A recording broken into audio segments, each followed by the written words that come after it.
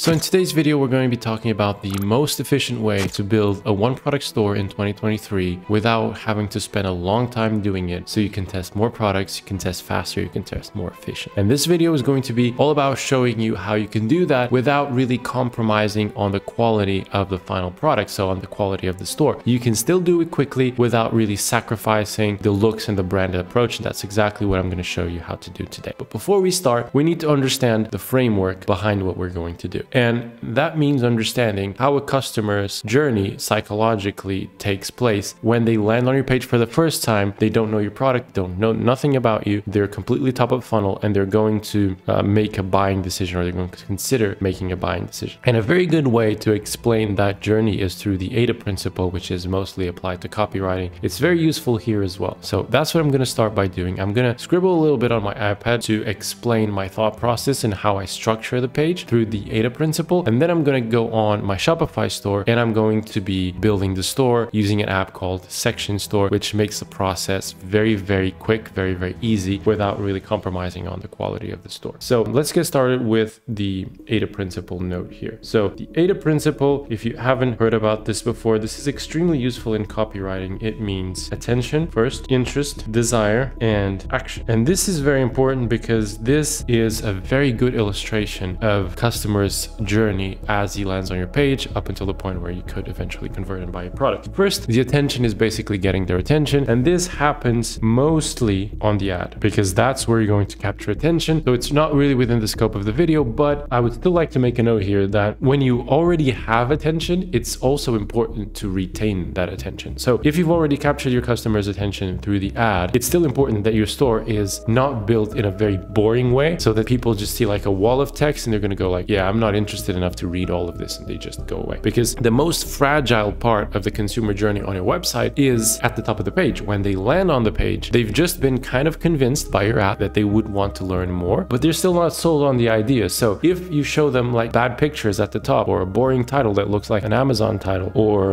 a wall of text, they're not going to be willing to put in the effort to read through all of that. They're just going to leave. So capturing attention is one thing, retaining attention is a different thing. And while capturing attention is completely on the ad, retaining attention is important on the website. The way you do this is by not using walls of text, using quality pictures, making it dynamic, making it interesting. So when people land on the website, they want to continue looking at it. They don't just, oh, there's 30 lines of text here, I'm definitely not going to read this, and they go away. So focus on the retention aspect of attention here on the website. Retention is going to be the most important part because of course you already have attention in the first place or they wouldn't be on your website. Then interest is, what is this? How does it benefit me? So we're going to be answering these two questions in the interest section of the website. And if you think about it, that's the section that comes right after the header. So first you need to make sure that you retain attention. It's not super boring to look at. It's visually appealing. And then the second thing is you need to be able to explain to the customer right away, what is this and how does it benefit them? This being the key point. How does it benefit them is the answer to why is this worth my time? If it benefits me, then it's worth my time. So we got to answer these two questions right after. So desire is about explaining why they want to have it. It's about persuading them into having it. And it's about getting them to understand how this is going to make their life easier. So it's a transition from this question into persuading the customer, creating desire. If the desire is not there, because logic and emotions are two different things. And when you're answering this question here, how does it benefit me? You're mostly going for a logical approach. How is this going to make my life better? Whereas if you create desire, you're mostly going for the emotional approach. You're trying to appeal on either wealth, health, or relationships to make the product more appealing. So they will want it logically, they will be able to logically justify the purchase, but they will also be emotionally inclined to make the purchase. So you want to address these two sections. You want to go for interest and approach it logically, but you also want to go for desire, approach it emotionally. Now the fourth side of this, the last part of this, is getting the customer to take action, right? Now to take action, there's a few things you got to do. One of them being addressing objections. You have to address the customer's objections, and this is where something like the reviews come in. And if you've watched some of my previous videos, I always talk about the importance of having reviews on your store. And this is why, because one of the main objections for a customer buying online is this store trustworthy? Is this product any good? Is this a scam? Is this a cheap product from China?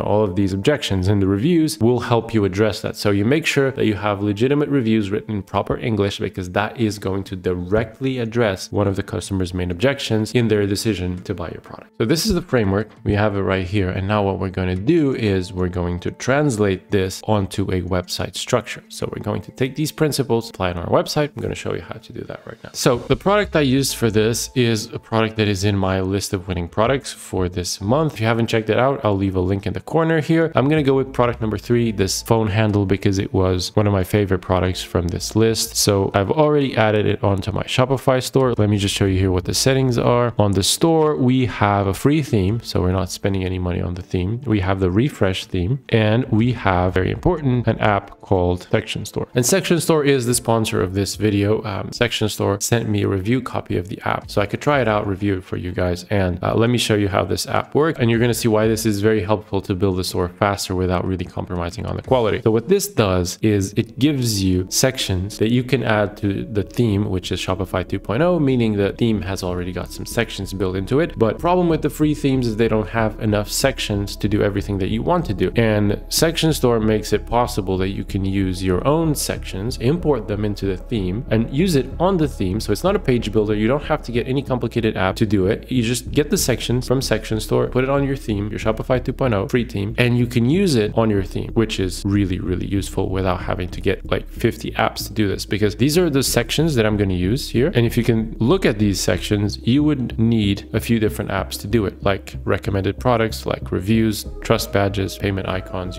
all of these things would require you to get other apps to do it and then pay for individual apps. And instead of that, you just have one app that gets the sections, upload it onto your theme, and you can use it from the theme. So let's go on to the theme and let's actually build the product page. So very quickly, what I've done is this logo, nothing too fancy. It's a logo from Canva, just white, black, transparent background, put it on here, and then 3-in-1 magnetic camera handle. And we have a quick product description, which is adapted from the same description that I gave you guys on the free document on my product research video for May. So I've added a few sections here from the theme. We have this one, we have this one, and we have this one. And now we're going to use the sections from Section Store to fill in those steps that we just discussed in the ADA. So the first is the attention and the retention.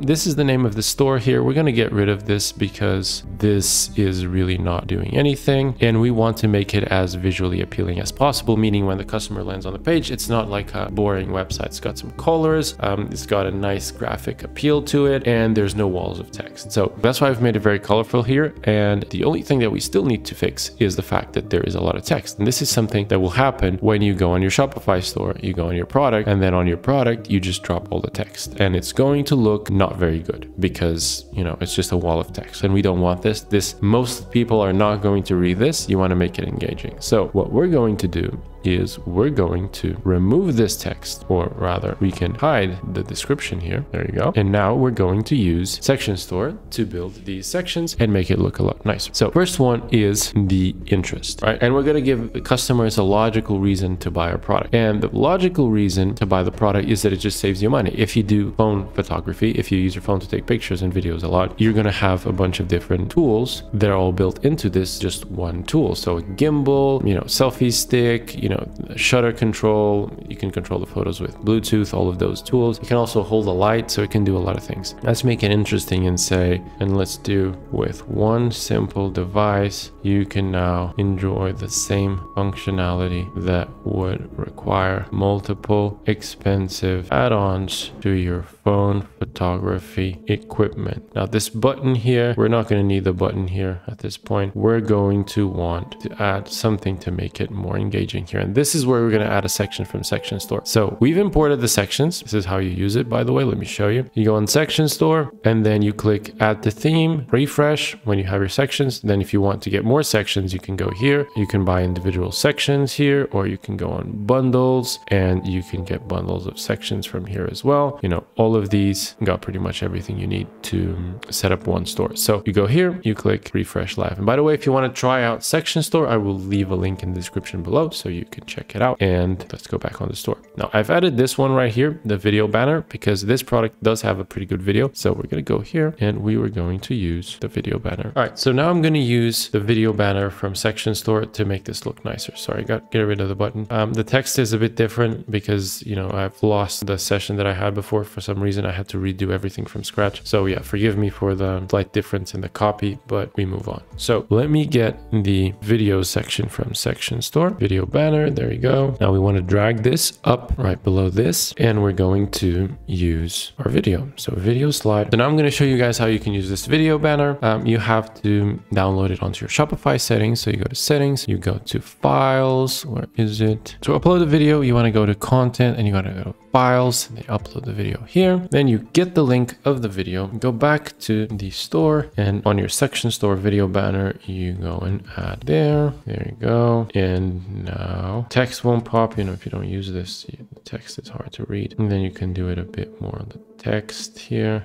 I don't think I'm gonna write anything else because I think it looks better like this. And yeah, we just leave it like this. I think I like it like this because we've already written this here. So phone photography simplified, then you give them a demonstration of how it works. Now, if you remember, we gotta make sure that people understand how this benefits them. So in order to do that, we are going to add a detailed explanation of features. So everything that the product does will be explained right here. So it can do it all. And now we're going on the ad here. I'm just going to show you guys the ad. Mute this for copyright. And here is the ad. I get the ad. So if you guys remember, this was the ad that I showed you guys in the winning products video. And I want to show you exactly what it does so you guys can write the features and you understand what I'm going for. So we are going to add a few of the features. I don't want to take too long, but we're going to add some of the features here. We're going to say here, add a bullet point. And we're going to do MagSafe charger, gimbal, phone holder with shutter control, Bluetooth, and we're going to do power bank as well. And you know, you can continue to add all of the features. You get the point. I don't want to take too long to do this. Okay, so we're going to add image now. We don't want to add any of these boring images. I downloaded all of the images. They're right here on the desktop. So we're going to choose a nice image. I downloaded all of them from the AliExpress page. So you want to use a nice lifestyle image. Let me see. This one is kind of boring. This one is all right. This one doesn't look good. This one looks good. And this is an important feature. So I think we're going to add this one. Going to add this picture right here. So button link, we're going to add a button link to the product page because this means it's just going to scroll back up and go to the add to cart button, which is where we want people to go. And then we want to add some things from section store because this still looks very simple. So we want to make it a little bit better. We're going to add a few things here. We're going to add the scrolling text one because it looks very nice. And we are going to put it just under the video right there. And this is perfect way to say phone holder, gimbal, power bank, selfie stick, MagSafe charger. Now the text needs to be a bit smaller. Text is way too big and maybe even a bit slower. Yeah, because it goes too fast. Looking better now. Okay, let's add some more sections here. Let's get we can put the testimonials up here. The testimonials are going to be on the bottom. We'll get to this in a minute, but the testimonials actually here. And then this, we give it a button so people can scroll back up and add to cart because you always want to give them another option to click and go to the add to cart button because obviously that is the most important button that you want your customers to click. And let's add some more sections here. Let's do the upselling. So after the testimonials, we are going to add, let's say, payment icons. Yeah, I like the payment icons. We want to do this, but we don't want to do this here. We want to do this inside of the product information. Okay, so we've added the payment icons. I just wanted to make sure that it works. So there we go. Payment icons are there. And by the way, you don't really want to add the spammy trust badges. You want to go for something that looks clean, on brand, looks like these icons here. They look really nice. Make sure to remove any of the payment methods that you don't use. Like if you don't have Klarna, remove them. It's very easy to remove them. You have them all right here and only leave the ones that do matter. The share button, we don't want this. Let's get rid of the share button here. Yeah, there we go. We gotta save again. There we go. We got our payment items. We got our payment icons and no share button anymore. This thing here, we don't need this text here. It's useless. Let's get rid of it. Let's get rid of that. Save again so we can see our payment icons again. There we go.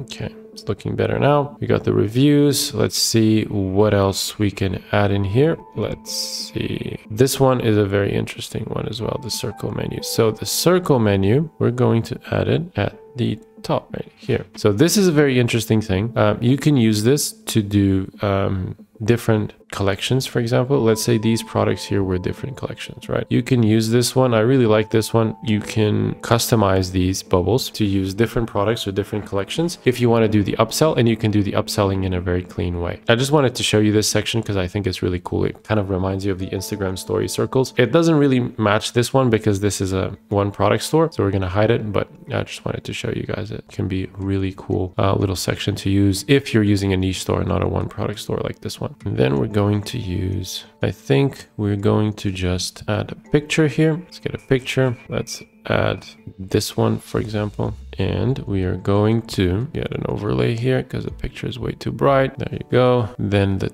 text is a bit too big. If we put it to the left, it'll probably be like this one, so it moves as you move. It's a nice little feature. And now we gotta edit the text here. So for the text, we're going to use level up, and you can just set up the buttons to be add to cart buttons again. Fill in the reviews right there. I'd recommend you use Amazon reviews because they're usually written in better English than AliExpress reviews. And there you go. You've got a very simple template. Let me show you the live page. So you've got a very simple template that you can use to test a product without, I've done this in literally 15 minutes. You just add the pictures, add some better text. Obviously, I wasn't paying too much attention to the text because I just wanted to show you guys how to do this. But, with maybe extra 15 minutes, 45 to 1 hour in total, you have a product page that you can test, and it doesn't look like a scammy AliExpress dropshipping page. So, go ahead and make the most of it. Speed up your testing, because the more you test, faster you test, the more efficiently you test, the more likely you are to find a winning product. And yeah, thanks for sticking around, and I will see you in the next one.